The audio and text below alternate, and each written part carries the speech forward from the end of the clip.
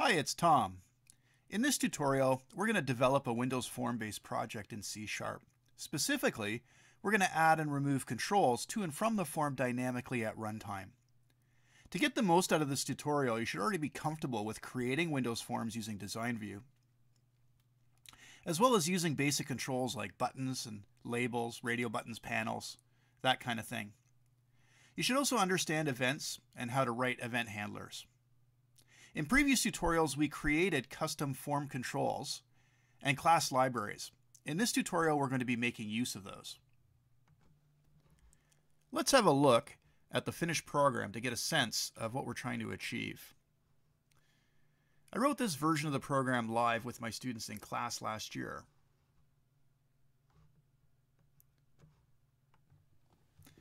The form is relatively static as it opens. There's a picture box that's currently showing the back of a playing card. There's a few labels. This label shows how many cards are supposed to be in this deck, which is what this picture box represents. Other just decorative labels here: play area, home area, a little bit of instructions. There's some radio buttons, which we'll talk about, as well as exit and reset buttons. The dynamic part occurs when I click the picture box. Doing so creates a new control. It sets the appropriate properties and wires the appropriate events. It adds that control to the form, specifically in this panel called Home Area. As I add new controls to the form, you can see the existing controls are repositioned dynamically. Okay, I always want to, if I keep on adding controls, by the way, you can see it gets smaller and smaller. I still want to be able to see the card. I can see that at least the mouse over event has actually been wired. So something's happening. It's this little visual. I'm making the card larger so they can see whichever card happens to be underneath the mouse. Also, when I click the card, it removes it from the home area panel and pops it into play area. I can do that with a couple of times here. And this actually works both ways. All right, so this is just an example of, controls that are created and manipulated dynamically as the program is running. Another idea we'll explore in this tutorial is using a drag and drop type of user interface. When I select the drag radio button, you can see that the form resets. And as before, I click on the picture box in order to add cards. By the way, if I keep on adding 52 cards, it's nothing to do with the drag and drop at this point, but just to show you. Oh, that's a lot of cards.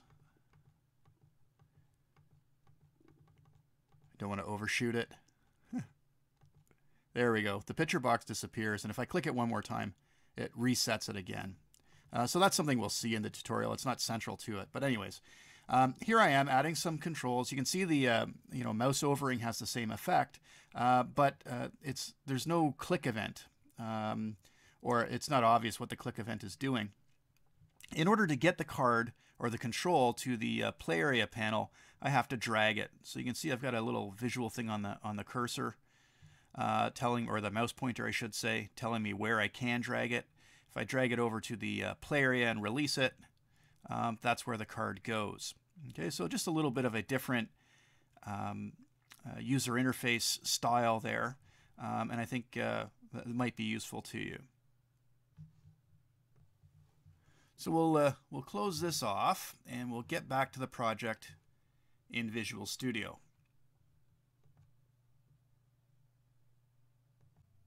For those of you that are students in my course, you'll be able to download the starter solution from our LMS. All of the basic controls are already on the form so that we can focus in just on the dynamic part. Let's start the program at this point. And so you should see the form pops up. We've got a nice little About menu item that shows just some information there. By the way, notice that I do acknowledge where I've got these card images from. That's the proper thing to do for sure. There's a picture box. I've loaded it with a card back, but when I click on it, nothing actually happens. So basically that's going to be the main dynamic, at least to get things started, the dynamic elements started. The radio buttons are there. There is a reset button that actually has some code behind it, but you don't really see it yet. and then of course an exit button. You should also note that I've added references, see if I can find them here, make this a little bit wider, to two dynamic link libraries. One of them, which is called Demo Cards Library, is a class library that defines what playing card objects are and what decks are, and importantly, a special class called the card dealer, which you may not have, but we'll look at it in a second. Actually, let's look at it right now. So this is the class library project itself. So you'll notice that's inside this class library, there's an enumeration for card rank and card suit.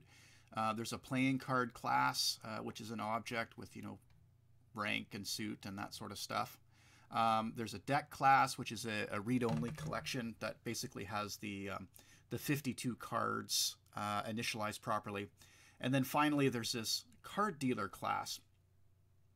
Now, what a card dealer is supposed to do is it's supposed to model the real-world device used in casinos, primarily for blackjack, called a card shoe.